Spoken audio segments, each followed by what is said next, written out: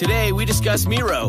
Today, I want to talk about the hellscape that is technical diagramming, right? Everybody's nodding their heads right now, And there is a potential solution that I want to share. There was one name that several people brought up. I did some digging, and it's kind of nuts how much this program Miro has for developers. I have to share this. It could potentially be a game changer for you. So my favorite part about Miro is that half the work is already done. Like right now, typically we spend hours starting diagrams from scratch, gathering information. You get buy-in from every team. That's a lot of work to do. But Miro has a full set of integrations with the tools you're probably already using. And they also offer open APIs and SDKs for custom solutions for all those niche diagramming use cases we have to do, right? So the end result is the same, but it doesn't take forever. It's a massive, massive time saver. I'm transforming basic flowcharts and network architectures, and it all lives in one place. So are you using Miro? Have you used it? I want to hear. That's MIRO.com.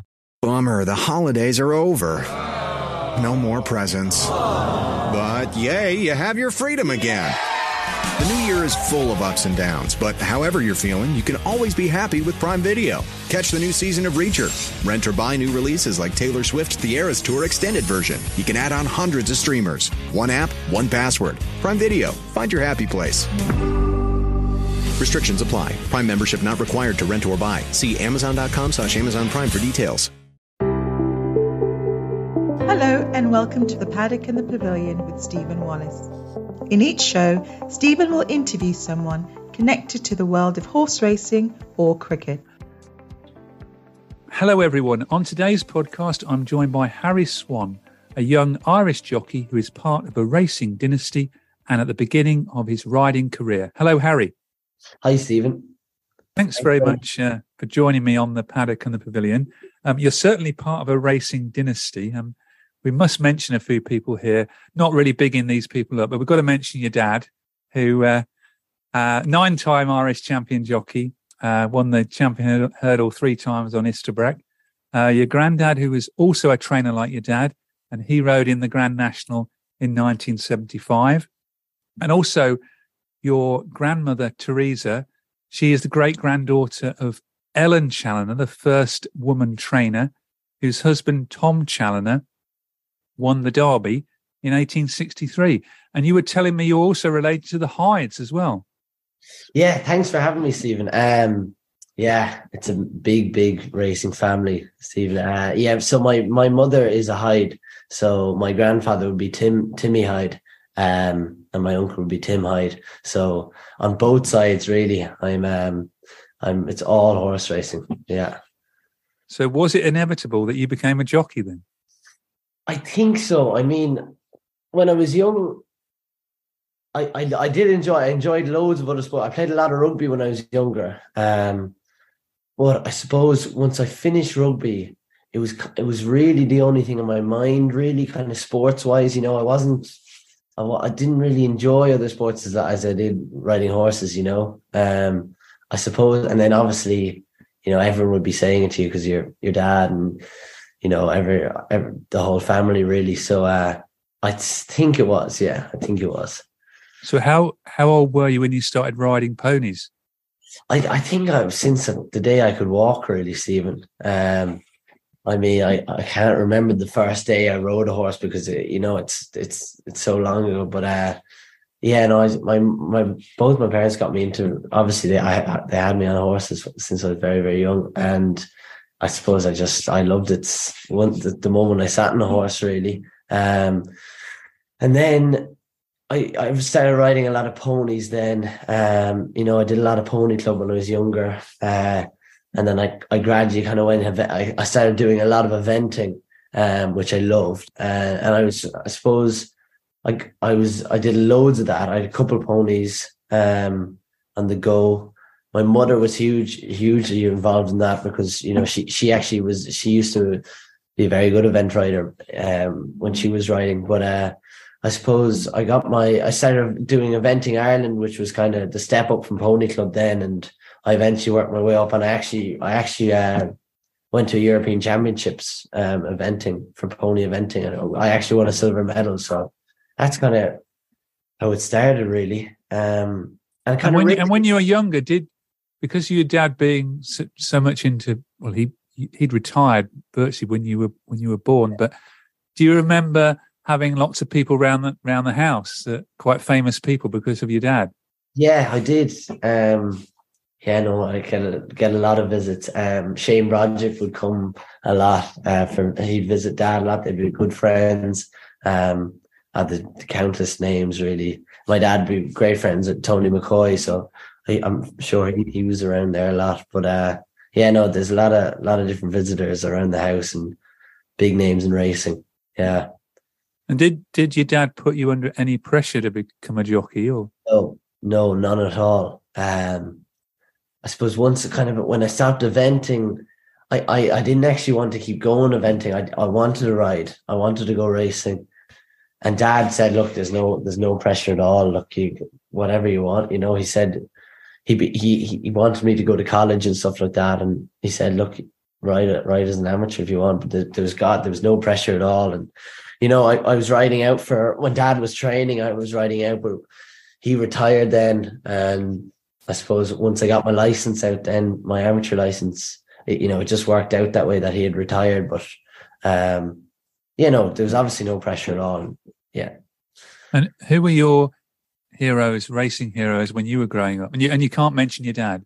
Yeah. I suppose Ruby Walsh I really looked up to, because when I was kind of growing up, he was the main guy really, I really enjoyed watching him. Davy Russell as well. And I liked watching a lot of amateur. Nina Carberry, I think, was a big influence as well. I think just, she was a brilliant rider. And I actually don't think she gets enough credit really. But, she used to ride for Dad a lot. She kind of was his amateur jockey. So, it was, I suppose those three people really. Yeah. And did you go racing yourself a lot? Yeah, I did. I remember I did definitely go with Dad a lot. He brought me along to most big race readings, and it was brilliant. I got to meet a lot of people as well when I was younger with Dad. So, to be able to build contacts like that are great from when I was young. So, no, I love going racing. I think I remember. It's not actually, I don't remember a huge amount, because when Dad actually, when he stopped training, it was in 2014, and I was in first year at the time. So I was in school a lot, and I couldn't go racing. I could only go racing during the summer really before that. So I know I loved it. Yeah. How old were you when you first started riding out? When I first started riding out, I'd say I was 12, I think. 12. When I started riding racehorses, I was around 12, because it was handy, because Dad was training at the time. So, I could just ride, and he put me on the quietest horses there, really. But I think I'd ride 2 lots, I think, before I went to school, I remember. So, no, it was good. Yeah. It was a different way of starting school, isn't it? Riding out before you go to school. Yeah, definitely. I'd say I was tired coming back after school. I need to lie down, I think. And do you remember the first ride you had in under rules? Yes, I do. Oh God, you kind of stumped me with the year now, but I remember it was a mare for my grandfather, called She'll Come On for the Run. I don't think she ever came on for the run after, but no, she was my first ride in Gorham Park. I think it was it 27 or was it 2016? I think the summer of 2016. I think, yeah. I was 16. I suppose when my first ride, it was kind of like, I think I caught the bug with my first ride really, because I remember when I stopped eventing and I went racing, I wasn't. It wasn't like I was mad for horse racing, I did want to do it, but it wasn't like as if I was mad. But I think when I had my first ride, it really got to me. I think I just completely fell in love with the sport, really. And then I rode her a couple more times then, just to get experience. And yeah, she was a lovely mare now to get me going. Yeah. So were these flat races as well? Yeah, all bumpers. So bumpers, yeah. I think I rode her in 4 or 5 bumpers. And then, Yeah, and then I think I rode a horse in Down Royal called Stacey Sue, which my cousin had actually won on. I rode on her. She was second, I think, in Down Royal, and then we brought her over to Worcester, and I rode my first winner in Worcester. Then later, I think it was 2017. Then 2018, my research says 2018. I know you better than yourself, and you're. I can excuse people like Richard Pittman. They're nearly 80, but you're only 20. So yeah, it was your first winner was on the 17th of September, 2018. Yeah, and you were 16. I was 16. I looked up. Your dad was 15 when he won his first race, so he beat you. He beat me. I think he rode one for his father. I think in Naas. I think it was a 5 furlong sprint in Naas. That was his first winner. So yeah. And you also won on your first hurdle race as well, didn't you? I did. I rode a lovely horse called On Eagle's Wings, who actually, I think, gave me loads of experience, because he was a very nice horse. He won a maiden hurdle in Naas, actually, and then we went to Down Royal with him in a listed race, and he was fourth, I think. And then he won in grade 3 in Naas again. So, to get my first graded winner, my first hurdle winner, and my first graded winner on that horse, he was a brilliant horse. Yeah.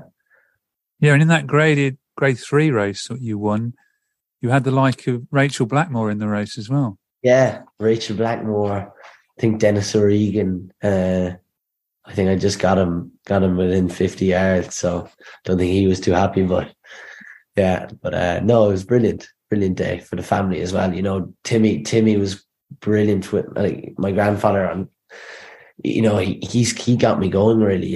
If it wasn't for him, I'd say I wouldn't have even started racing, because I wouldn't have got those rides easier. And he gave me so much experience. So it was brilliant. Yeah. And you've also ridden a lot for Gordon Elliott as well. What's it like riding for him? Yeah. Gordon has been brilliant, really. He's given me so much. He's given me so many opportunities, especially on good horses. Horses that are expensive horses. Which there is a bit of pressure on those rides, but for him to have the confidence in you, I think is it helps you out a lot, and you reflect on it. You kind of think in your head, I think if he's putting you up on horses, then you must be all right, So it's good confidence, yeah. And one of those horses was Fakir D'alene that came fourth in the Kim at the Cheltenham Festival. Yeah. What was it like? What was the atmosphere, and what was it like riding at the festival? Was it something you'd never experienced before? Yeah, it was unbelievable. It's different than anything I've ever experienced, really. I had my first ride that day. Actually, I had 2 rides that day in Cheltenham. My first ride in Cheltenham was Dallas to Picton in the Pertemps. I think he finished mid division or something. He ran all right. But I remember jumping the first, nearly fell at the first hurdle there. So that was a bit of a scare, but in Gordon and Jigginstown have been brilliant for my career as well. They given me a couple of winners, and, my first ride in Cheltenham. So, and then obviously I rode Fakir D'alene later that day in the Muir, and he finished fourth, which was a brilliant result. I think he was probably the outsider of all of Gordon's horses, and he finished in front of all of them. So yeah, it was brilliant day. Yeah, you came fourth of 20 that day, and then you rode the same horse in the Irish Grand National. Yeah, Gordon was I was delighted to get the opportunity to ride in the national. It's a lot of people, especially an amateur at that age, very little. A lot of jockeys wouldn't get that opportunity, and to ride in the Grand National was a serious confidence boost as well. But I suppose how it turned out wasn't great, but at least, I got the right. I fell at the first, got brought down at the first, actually, by another one of Gordon's horses. So, that's just how it works out sometimes. Horse racing is very unpredictable, but but look, it was brilliant. Just to get the opportunities is amazing. Yeah. So all good experience. And we were talking off air, what's the plan? Because you're also at college as well at the moment and riding as an amateur, aren't you? Yeah, so I'm in Trinity College. I was doing biological and biomedical science. So I've specialised in environmental science. So look, I love college. I enjoy it. College life is nice. It's fun. But also it's also tough. Exams are tough. But no, I do enjoy college, and the course I'm doing is difficult, but I do enjoy it. Suppose as well, riding on the side. It's hard to juggle the two of them, but I can do it. I'm managing, because I would be very busy with riding as well. So just to manage the two of them is a difficult task, but I can do. Up till now, I've been doing it okay. Yeah. And how far are you with your college course? Is it your third year, second year? Yeah, I'm in third year. So I've this year and next year left. So we'll finish that, to get that finished definitely anyway.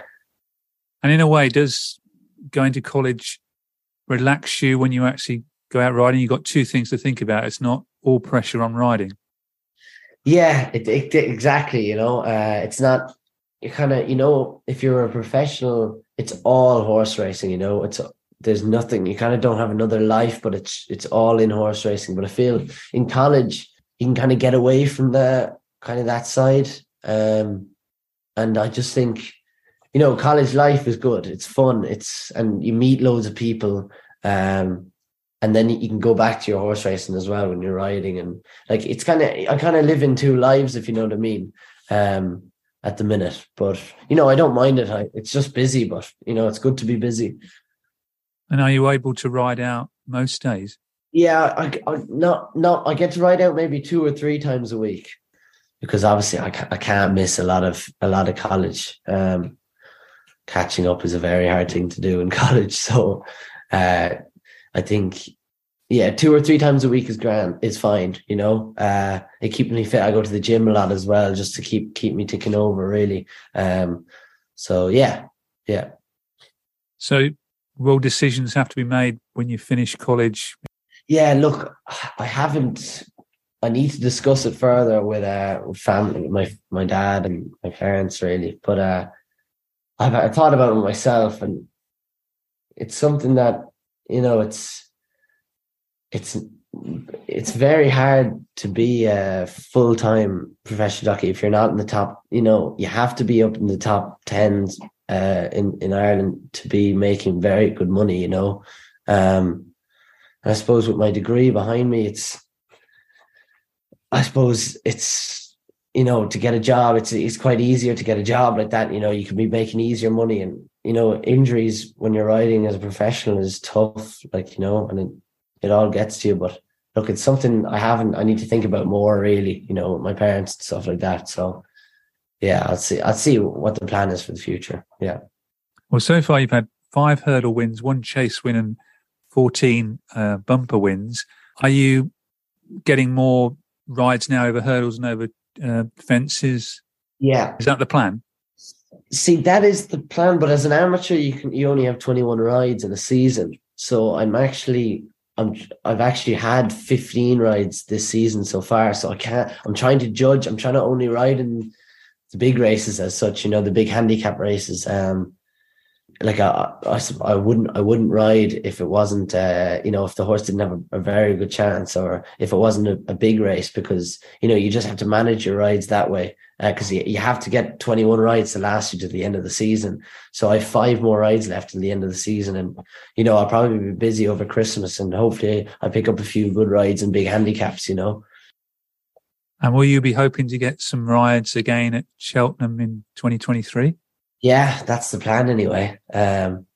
Hopefully. Yeah, it'd be brilliant to ride in the Muir again of the Fox Hunters. And, even if I think I have 3 rides left, 3 winners left in my £7 claim. So, if I could last that out till Cheltenham, and maybe, I don't think professional rides don't actually count over there towards your amateur rides in Ireland. So, hopefully I could have a few professional rides over there, maybe. It'd be fantastic to get a ride at Aintree as well, if possible. Yeah.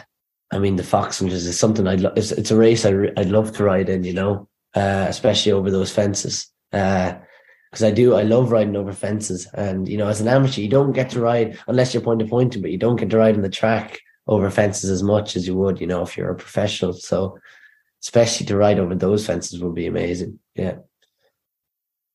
And as an Irishman, can Honeysuckle beat Constitution Hill?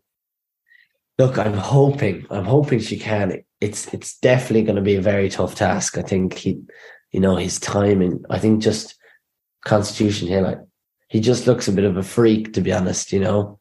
And